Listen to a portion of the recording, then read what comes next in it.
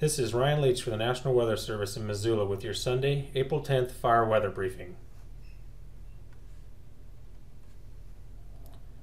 Monday will probably be the best burning day for a while, with a return to westerly winds in the afternoon, wind gusts only into the teens, and humidity dropping into the 20s. Some mountain showers are expected, mainly in central Idaho and along the Idaho-Montana border, but most of the area will be dry and partly cloudy skies.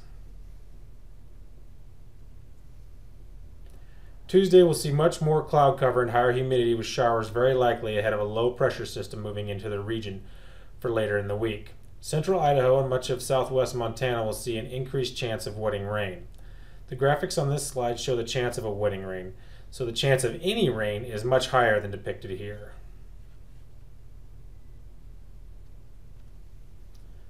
The rest of the week will be showery, with a cutoff low moving into the western U.S. The image above is for Friday morning, showing the low pressure system across the western U.S.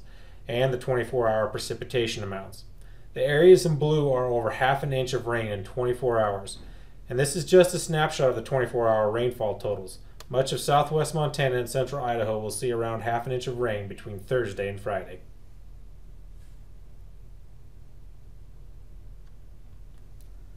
For the long-term outlooks, it will most likely remain above average temperatures and above average moisture through next weekend.